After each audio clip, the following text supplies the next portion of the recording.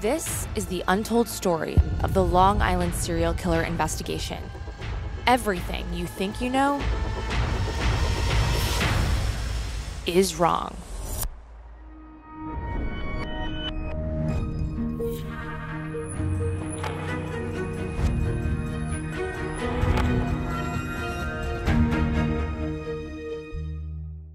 Alexis, Billy, good morning from Las Vegas. Good morning, Jeff. Good morning, Jeff. Thank you for joining me today to talk about your new series on Discovery Plus. Billy, 11 bodies found on Long Island. As a native, did these murders just turn Long Island upside down? You know what? Unfortunately for me, Long Island has been like that. I grew up there. My father would tell me true crime stories starting when I was 5 years old. So the idea that there was a serial killer, actually, Joel Rifkin, that was right in my backyard, right in my same hometown. So the idea that, for me, it wasn't like it was this beautiful place and I can't believe that there's 11 bodies. I knew it was a pretty messed up place. The home of Billy Joel, how could something like that happen, Yes.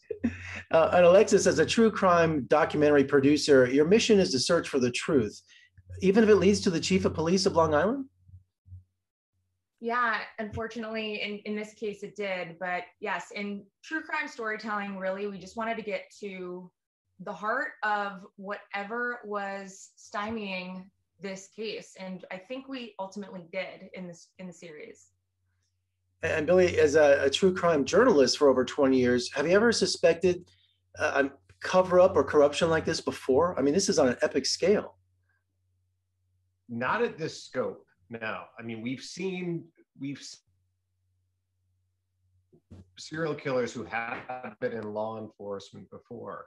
And we're not saying that James Burke is the person who is behind everything, but we do have firm proof that he pretty much halted the investigation. He ground it to a halt. One of the ways is by kicking out the FBI. Who does that? Who kicks out the FBI when you're trying to find a serial killer? And Alexis, did you find many roadblocks? I mean, because did people want to talk, or did they shy away, or did you get a mixture of both?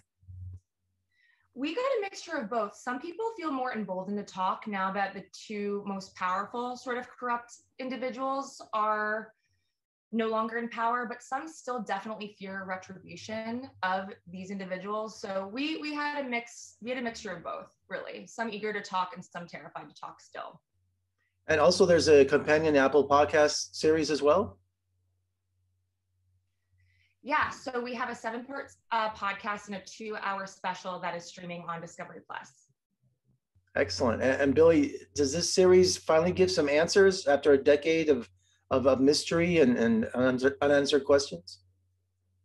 There are a lot of questions that are answered. The one thing that we still don't know is we still don't have definitive proof on who the killer or killers are, but it's moving the ball forward. Well, and this series really explains why we don't have answers at this point. I'm sure that one of your goals is to give closure to these families of the victims. I mean, they just must be for the last decade. I mean, Long Island's a small community. Think about it, right? Absolutely. And we feel the victims' families are still just in immense pain to not have answers and then also feel betrayed by the law enforcement officials who are tasked with solving the case. I can't imagine what they've been through. And they've been our focus with this entire project. Well, Alexis, Billy, congratulations on the series. You're doing great work. And thank you for joining me today. And come visit us in Las Vegas when you have a chance. We'd love to have you. We'd love to. Thanks, We'd love Jeff. to. Thanks, Jeff.